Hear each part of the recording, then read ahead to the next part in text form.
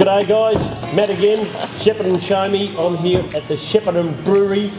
It's a brewery without any customers, but it does not mean you're closed, does it? We've got Rachel and Dana, the backbone of the Shepparton Brewery. We've got Matt and Karan working in the background. Girls, tell us about what's going on this weekend on Friday and Saturday.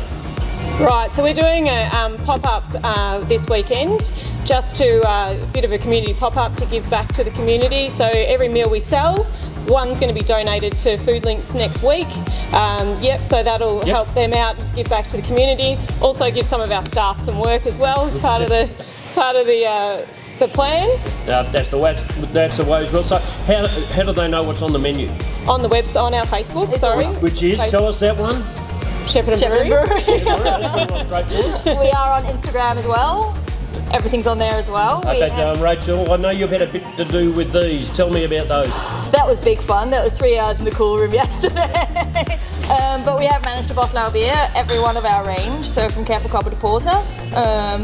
We've got all of them available for you tonight and tomorrow. Ready to drink? Ready to drink, nice and cold. Beautiful, and I bet you when all this Corona stuff's over, the brewery is going to be packed full of very thirsty and hungry people.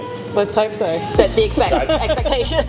Is there a phone number they should call, or is it best to go onto the so they can message on Facebook and order that way, or call us on, which the phone number is also on Facebook, which is 58219776. Beautiful, I'll tell you what, this work makes me thirsty. Thanks girls, Shepparton Brewery.